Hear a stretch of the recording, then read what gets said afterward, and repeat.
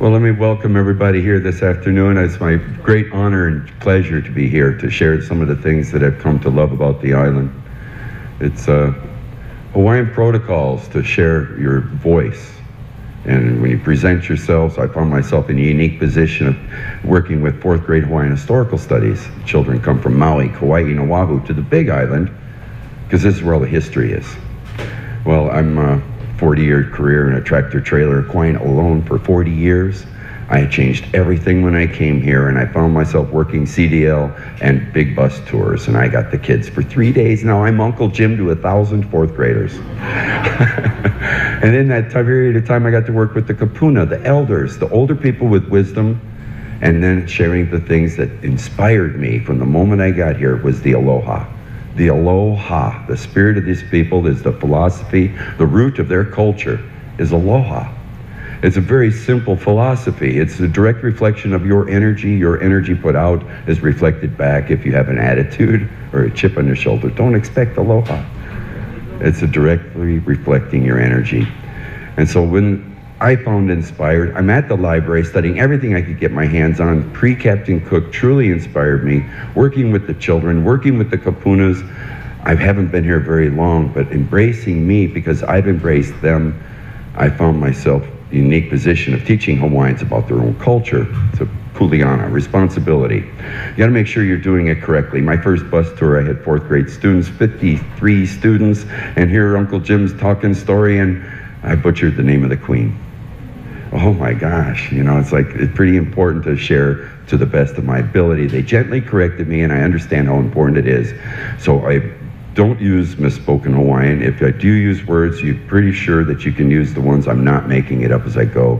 Teaching Hawaiians about their own culture is kuleana ikapono, to be righteous in your responsibility. And Kumu Peter from Lanikai gave me this responsibility to share this culture to the best of my ability, and I do it that way every day. I've been here 7 years, but as a gleamer of knowledge, I've been able to put things together.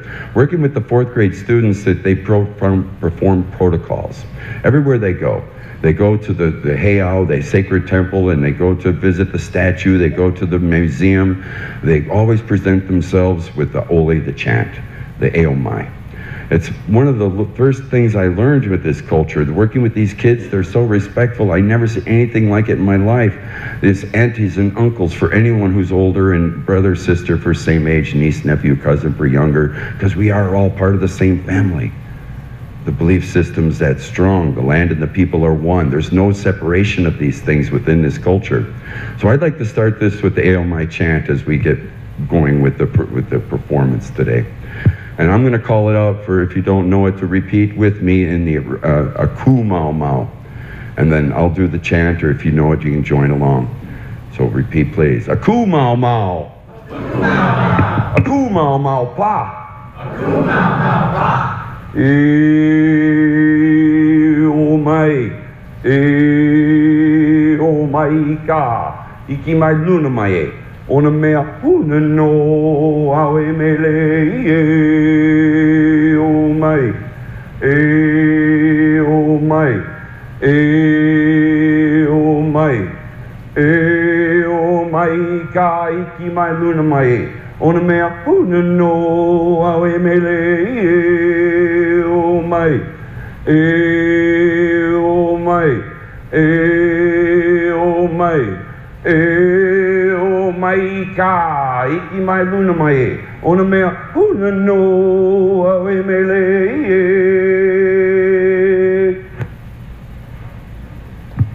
Thank you.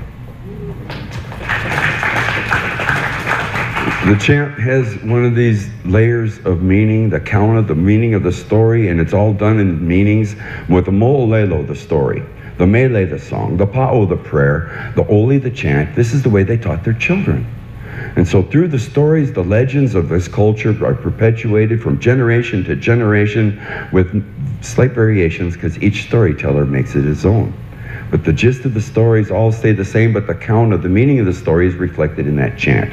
It's done in 3 different octaves, referencing the different layers of meaning within the stories. The first, the surface, the base octave. Why would they be telling this story? It has a meaning, a reason for telling the story. Underlying that, a deeper meaning, a higher octave. Why would they be teaching this story to their children? There's a reason for it. And underlying that, the highest octave. Why in life are we having these experiences that become our own stories? Grant us the wisdom of the experience, O great Spirit above and our ancestors, so we don't have to relive the experience over and over again. A pa'o'oli, a prayer chant, asking that from the Great Spirit and our ancestors for the meaning of the story. So it's a fitting chant in the beginning of ceremonies, in the beginning of meetings, or whenever there's a lesson to be learned, the Eomai chant is told. Thank you. It's an honor to be able to share it with you. The stories of the Pele and what's going on right now at the volcanic eruptions are so dramatic, and people are being destroyed, and the destroyer before Pele is told in stories and chants of Pele's arrival to the island called the Holomai Pele, the tale of two sisters. Hi'iaka and Pele are two of the ohana of Pele.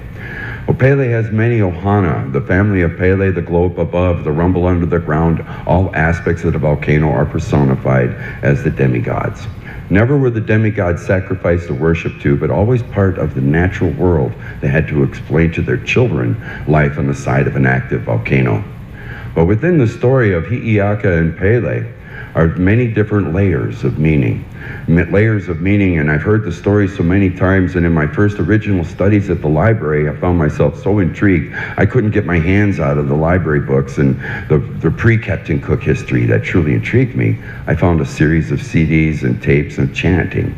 Well, I picked up this chanting tape and I recorded it all, and I had this chant of the Holomai Pele. I didn't know really what it was, but I knew I enjoyed the chants. Then I got to start to work with the kids and bringing together the connection between the chant and the story, and it's become a saga. I call it a mini operetta. The story is 2.5 minutes of fast, furious chanting, the Holomai Pele, and it actually takes about 10 minutes to tell the story. I'm told I'm doing it correctly. I don't have a Hawaiian language yet in my repertoire, but I'm really excited about the culture, and in order to get deeper into the stories of the prophecies of the kahunas and the pre-Captain Cook, you have to understand Hawaiian language. So you kids that have it are blessed, because this is something I'm really looking forward to maybe incorporating in my life. To better understand it, I have to know the language, because through that language is the true meaning. It's a beautiful language with just a few letters, so it's the inflection and the tone in the language that really gives it its whole meaning. Before Pele arrived to the island, there was a demigod here, and this demigod was known as the Destroyer, Aila'au. Aila'au was the destroyer. The burner of the forest and the whole Punas district and the whole east side of the island was destroyed, according to the geologists, in the 15th century, an eruption that lasted over 60 years. Built all the land that Orchid Land is on, Paradise Park, Aloha, Leilani Estates, the whole east district of the island formed in a 60-year eruption that was called Aila'au. Aila'au eruption, named after this demigod. He was supposed to be the destroyer, and he was the destroyer. He burned and destroyed, but the life regenerates after that, so he was also the creator of new life. But the stories of Pele chasing out Aila'au, of the main crater. But he wasn't dwelling in the main crater. There's so many different ways I've heard the story, and I got to make it my own. So I've kind of woven it together, as we've all heard of Kamapua'a. He's the pig god. Well, the 8-eyed pig god that lived up at crater Halima'u before Pele arrived, and the stories and the transitions of the demigods. So there was a transition in demigods, and with the Kumalipo, the Hawaiian creation story, is 2,000 lines, begat, so they never forgot where they came from. It includes a Genesis story, the Genesis, like the Eden stories of Mauna Kea, Mother Earth meeting Father Sky, and the creation of humanity itself. So the Hawaiian Kumalipo was spoken within each land division, so they never forgot where they came. But these stories of Pele arrival marks an interaction of King Ka'au from Tahiti, a mass Tahitian force that grew with great power, bringing in kings, because they had no kings, they had no human sacrifice, there was only one God, and these changes in their culture happened about the year 1200, according to the Begat marking of the Kumulipo. So the stories of Pele arrival also mark the transition in the God system, from the one God and no human sacrifice to the four gods and the human sacrifice that we've heard about. Everybody's heard about it. But it's interesting how the geology and the formation of the islands is told in these stories, as well as the history of the most dramatic eruptions they ever experienced in their life. And so the stories of Pele, she's had many interactions when she's been there. The stories of Ohia, the beautiful tree on the way over to the volcano. You might see the bright red flower. And so the stories of the Kamapua'a, making all the pit craters on the Chainer Craters Road. There's so many pit craters you can't even count them, but the battles of Pele and Kamapua'a was the great battles that formed all those craters. So the geology, and Pele's arrival right here on Ho'olalai, and Kapu'ulehu, the story of the roasted breadfruit, stories of Pele taking offense of something that King Kamehameha had done in 1801. He was said to arrive at the lava flows over here to perform ceremonies of chant and oli, offering fruits and vegetables as gifts and offerings, and leaving personal sacrifice added into the lava flow of hair and fingernails. And that night, the lava stopped flowing. So the airport is built on that lava flow of 1801. 1859 comes from Mauna Loa. We are surrounded with 5 active volcanoes. Well, 5, because Haleakala is still an active volcano. Only one dormant, Kohala Mountain. But the stories of Pele are fascinating. So the story of Ohia and Lehua, because they were lost lovers, and Ohia was a handsome Kane warrior, lived from Hilo. And so Hilo, well, he was so handsome, he'd walk down the street, the women would swoon, they would go, hoo-hoo-hoo. See that guy? He was really that handsome. But he fell in love with a commoner, Lehua. And this was forbidden. Considered kapu, the elite youths were not allowed to associate with the commoners. To have a love relationship, kapu, strictly forbidden. The 2 young lovers knew that it was forbidden love, and Ohia would sneak away off to the slopes of the Kilauea, and anticipating his love Lehua to join him, he would play the magical musical instrument called the Ohona'u'ihu, Hawaiian bamboo nose flute. Ooh, played with the breath of the nose, it was said to have the highest mana, because the nose could tell no lie. Therefore, the music from this instrument was said to swoon the heart of any woman that was to hear the music. Ohia, he's on the side of the mountain playing the Ohona'u'ihu, but who was to hear the music? They say it was Pele herself. Transfixed by the sound of Ohia's music, she transformed herself into the most beautiful woman, and then approached Ohia to meet the maker of the music. And in the conversation that ensued, it became evident that Pele was enamored with Ohia because she was offering herself to Ohia in a love relationship. Well, my friends, Ohia made it plain to Pele, the volcano goddess, now right, that the music was not for her.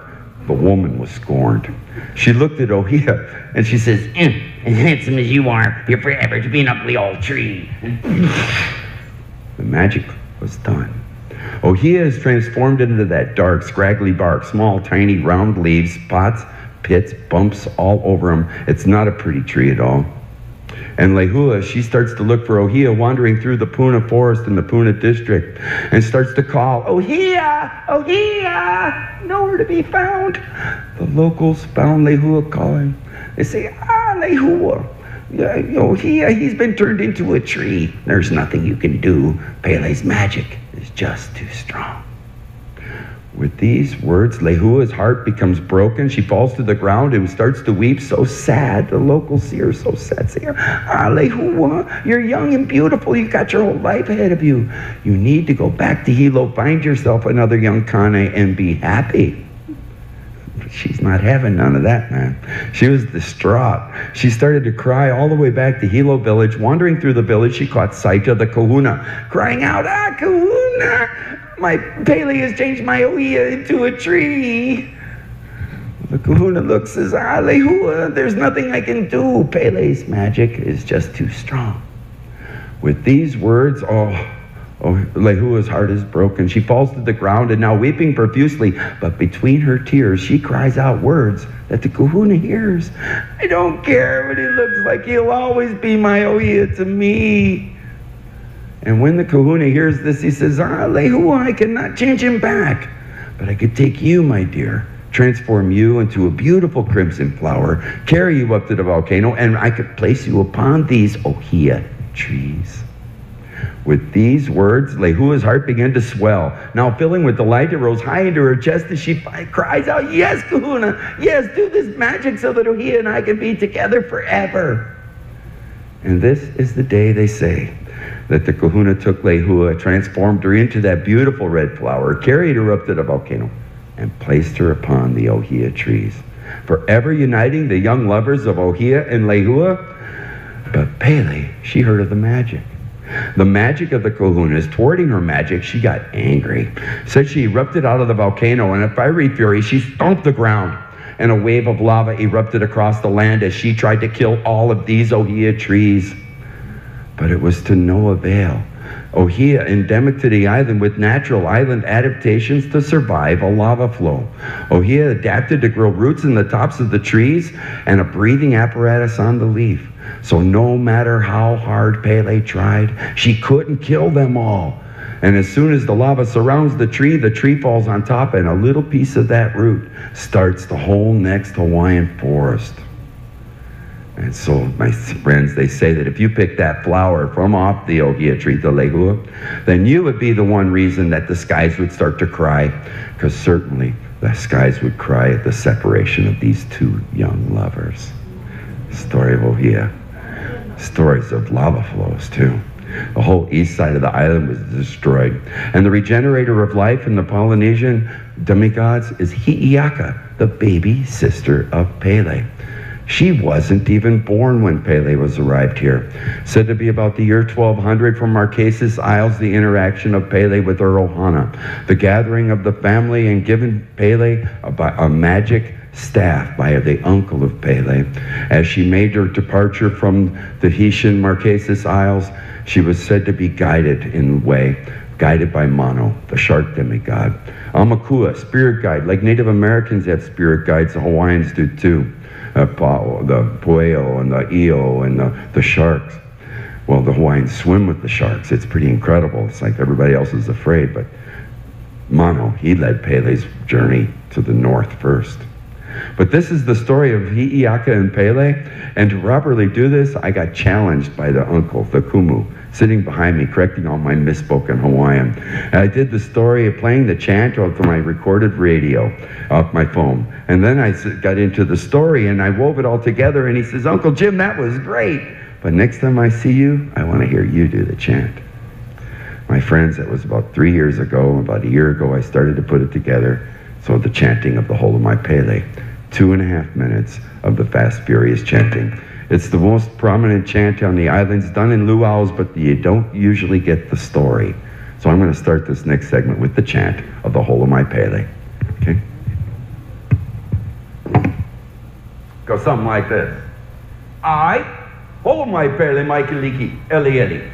Eli eli kau mai he Pele, whole of my Pele, my kahikina kaukabai mo okini o e ahua oku mule. Hoku Pele mai keki ono wi keki a Pele ma e kahua ho ho ho we eli eli kau mai Pele holo mai Pele mai kahikina kaukabai mo okini o e ahua oku mule. Hoku Pele mai keki ono wi keki a Pele ma e kahua ho ho ho wi eli eli kau mai e Pele nai nai nai Pele mai laila hei ahua nei a Pele ma a kalai a lele I e honiki ala woka le hua no mo kulele a ka huila a Pele ma eli eli kau mai e Pele nai nai nai Pele mai laila hei ahua nei a Pele ma a kalai a lele I e honiki ala woka le hua no mo kulele a ka huila a Pele ma eli eli kau mai e Pele e kunana le ka pulena ai mole nona papa nona wahi e halao no kilewe a Pele mai kiliki mai Kali kuloko kaua papaho hai nawake eli kaumai pele kunana le kapulena ai monana papa nona wahi hello no kilewea ha pele mai kaliki mai kali kuloko kaua papaho hai nawake eli kaumai pele eli kaumai pele ia he no ya ke kapole o Pele pum o no mea. Thank you very much. Yeah, it took me about 3 years to put that together, but inspired the people. They inspired me. And so what a really blessing it is to be able to share their culture, teaching Hawaiians. And this is really the story. It's so much meaning. And it goes something like this. Marquesas Isles, Pele's family arrived to the northernmost island first. He had the magic staff given by the uncle of Pele. She puts the staff into the ground at Niihau, and a giant crater formed, but there it immediately filled with water. It wasn't a good hot place for her and her ohana. She had to move up the chain of islands searching for that perfect hot ground. So next island she approaches was Kauai. Not finding any good hot ground there, but she did find a really hot guy, Loihau. Loihau was an elite warrior on the island of Kauai, and this flourishing relationship was said to last for some time. But alas, Pele had to say farewell to her lover, Loihau. She had to continue her journey up the chain of islands searching for that perfect hot ground. So bidding him a fond farewell, she moved up the chain and next to Oahu. Not finding the good ground she needed on Oahu, she tried some of the smaller islands, Molokai, Lanai, Koholave. None of those were hot. So then she tried Maui Island, and Maui was found to be hot. Still an active volcano. Last erupted 1900, just a short time when you're talking geology. Totally heat signatured and active. But it wasn't the perfect ground she was looking for. So she moved up the chain of islands next. She arrived here on the Big Island, landed over here in Hilo, and started to climb the slopes of the Kilauea. But meanwhile, up there at the crater, Halema'u. Hale means the home. Ma'u was the eight-eyed pig demigod that lived there before Pele. He sees in a vision of Pele's arrival, and in his vision he sees of her power, and he fears for his position. As Pele approaches, he flees. Pele gets psyched to the Ma'u. The chase is on across the Ka'u Desert. As Pele hot on the heels of the Ma'u, he was known to be a changeling. He transformed himself into the Ma'u fern. Pele brushed one of that fronds on that fern, and there's one red frond on the Ma'u fern touched by Pele here in the story.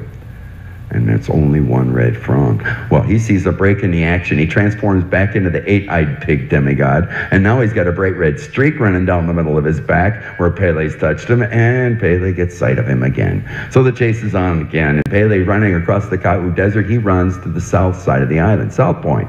He approaches the cliffs at South Point, and Pele, hot on his heels, he jumps off the cliff, transforms one last time, and now they say he is forever to remain. And you might have heard of him. The Humu Nuku Apua'a, the Hawaiian state fish, swims away and leaves the volcano's crater vacant.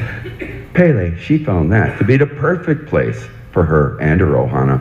She moved right in, set up house, and now the new residents, Hi'iaka, born from that egg, protected during the journey, plays in the Puna forest, known synonymous throughout all of Polynesia as Hi'iaka's childhood playground, and her love for the forest is known throughout. Well, Hi'iaka, she starts to grow and mature, and Pele, well, she's been thinking about that lost love back in Kauai. She calls out to her ohana, my ohana's going back to Kauai to get Loial for me. Silence. Nobody wants to get between a demigod and a lover. This would be foolish, possibly. But Hi'iaka, she's young and naive. She steps up to Pele and says, Pele, I will go back to Kauai and get Loial for you if you promise to protect my Puna forest while I'm away. Well, Pele was set to think for a moment. Comes back with her answer to her sister, Hi'iaka, you can go, but you have to be back within 40 days. And I'm told the 40-day timeline explicit, a 40-day timeline for Hi'iaka to return with Loihau to save her Puna forest. Provisions were made ready, and a companion goes along with her. They gathered back in the double-hull canoe left in Hilo, and they set sail for the island of Kauai. But along the way, Many things happen. Trials, tribulations. Giant mo'o, giant lizard creatures in old stories and legends were mo'os. Some of them were even winged lizard creatures, so they had to be dragon stories of old. In this part, a giant mo'o erupts out of the ocean. Hi'iaka took refuge along the shores of one of the other islands. There, the kupuna, the elders, the older people with wisdom, start to teach Hi'iaka that as the baby sister of Pele, she too is a demigod.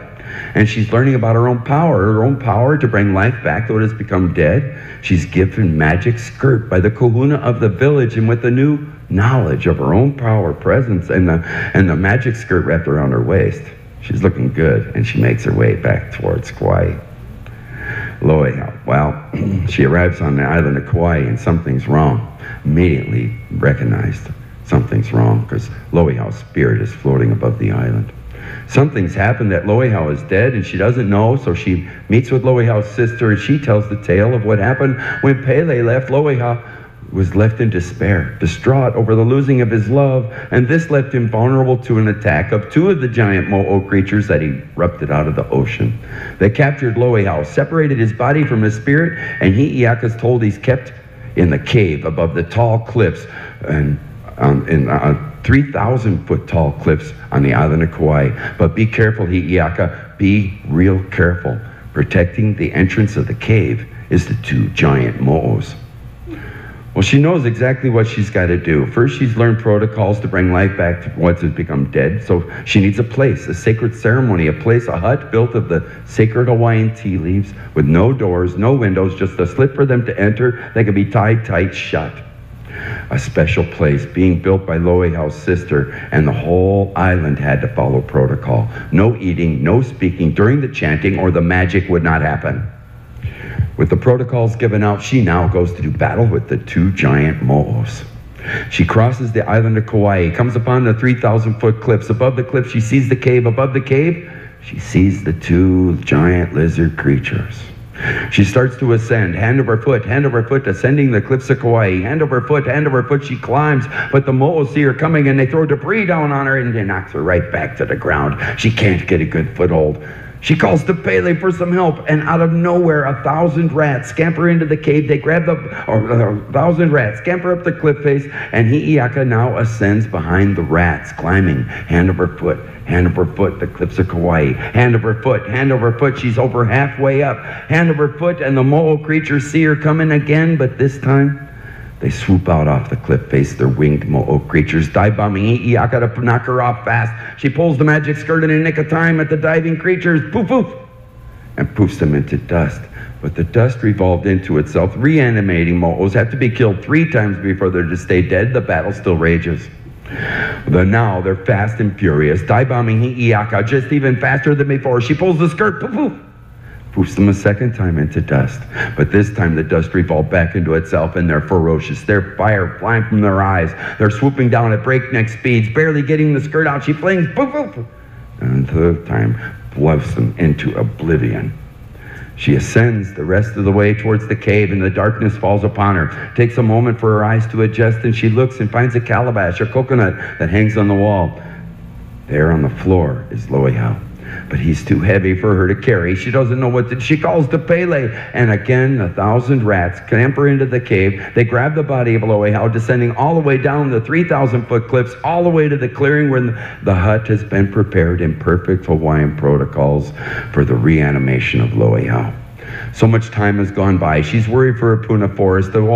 She knows her timeline is almost over, but there are feelings welling up inside of her directed at Loiha. She knows that Loiha is to be saved for Pele. To save her Puna forest, she has to reanimate him, but these feelings, these stirrings deep within her, she's young and naive, never acted upon. She enters into the hut, and they seal the door tight behind.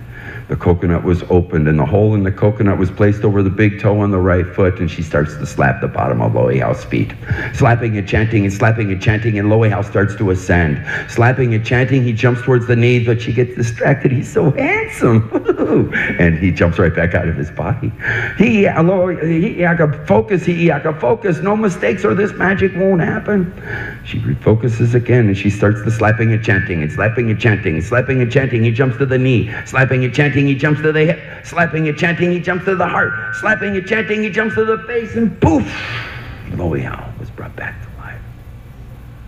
They quickly exit the hut. The feelings are welding up stronger and stronger, but no, she has to get Loiao back to Pele to save her Puna forest. It's a fond farewell with Loiao and his sister. They gather back in the double-O canoe. They make their way back towards the big island, but she's worried for the forest. She stops at Oahu, climbs Waikea, the tallest peak. She looks to the east, and the whole east side of the island is ablaze. Pele has now burned her Puna forest. A deep seething anger builds within the demigod Pele, Hi'iaka, the baby sister. The feelings of anger at Pele are strong, but the feelings for love for Loiao are growing strong too. The conflict of feelings were never acted upon, always remaining chaste. She gathered them back in the canoe, and they headed right back here to Hilo, and then started to climb the slopes of the Kilauea, right to the home of Pele at the Hale Ma'u. That's where Hi'iaka took Loiao and made mad, passionate love to him in front of the goddess, Pele, who erupted out of the volcano in a fiery fury, scooping up Loiao, killing him again, and casting him into the lake of fire. It's always the guys that get into these things.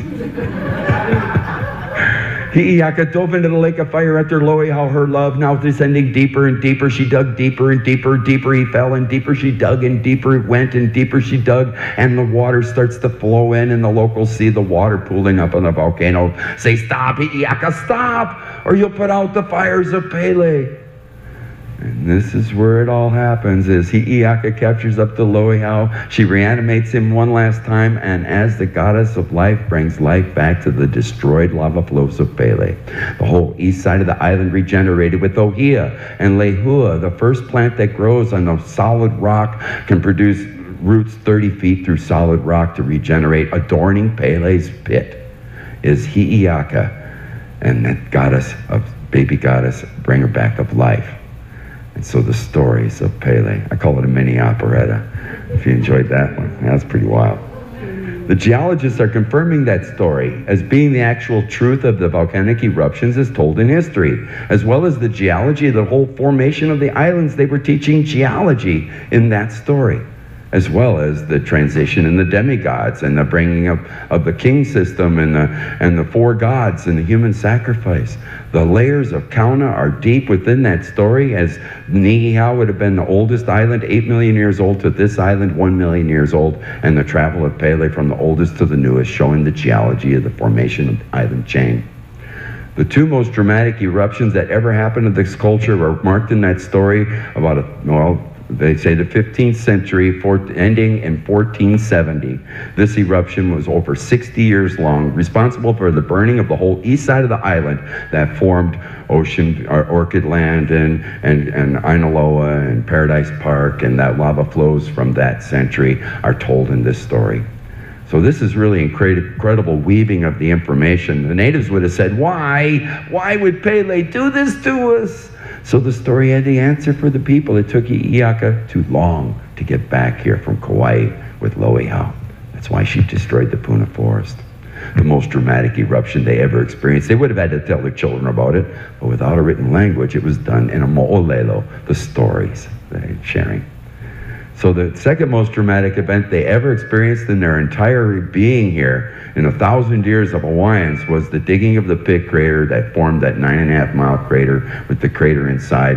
Estimates by the geologists as the 1790 eruption when the lava lake went down, where Loiao was cast in and Hi'iaka dove in to capture. Down it went. Down it went. And 2 weeks ago it went down.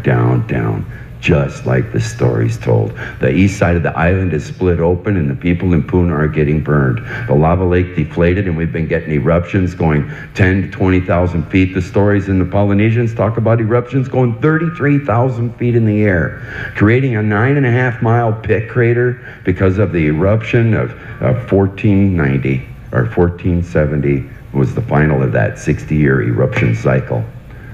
So this is the geology told in stories on the fascinating way the island erupts as a supervolcano and only can become explosive if water's included.